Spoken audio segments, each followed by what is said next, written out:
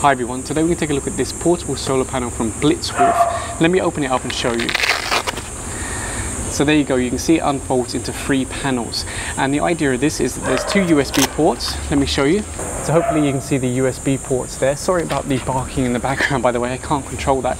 But the idea is that you put this out in the sun, connect your cell phone or your power bank or anything else that charges via USB, and that's it, it's solar powered. Now the thing is, on the front of this, it says 20 watts. In the instruction manual it says 15 watts, and in my testing it's actually a maximum of 9 watts.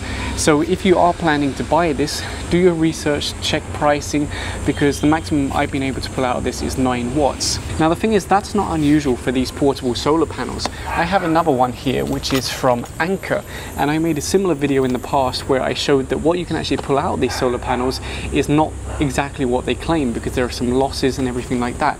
So yes, the maximum you can get out of this is around 9 watts, which is pretty much good enough for 2 cell phones to charge at the same time. Ideally it'd be 10 watts, but this is 9 watts. Now we're going to make this quick because I'm literally melting in the sun. So let me point the camera down and we'll do some testing with this. So you can see the 3 solar panels here, and then we've got the 2 USB ports here. Now you could just connect your cell phone or your tablet to this and start charging, but let's say you want to use the power later. You can connect something like this USB power bank, plug that in, and there you go, it's now charging. Now you won't be able to see the charge light because it's so bright out here, but that power bank is now charging. But let's say instead of a power bank or a cell phone, we want to charge our USB fan. Well, we can also do that. Sorry, I'm not sure how much this is in shot. It's kind of a weird angle. Let's plug this in. And again, I don't know if you'll be able to see the charge light on the camera, but it's charging. And aside from that, instead of charging, you could just run the fan directly from the USB panel. So you can see right here, I've taken out the battery, but if we turn it on, you can see it starts up no problem. Even on the highest setting. Oh wow, that feels great. It's so hot out here.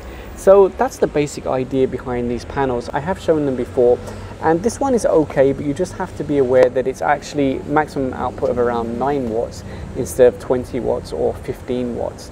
So if you have any questions, put them in the comment section down below. And if you enjoyed this video, please give a thumbs up and subscribe. Thanks for watching.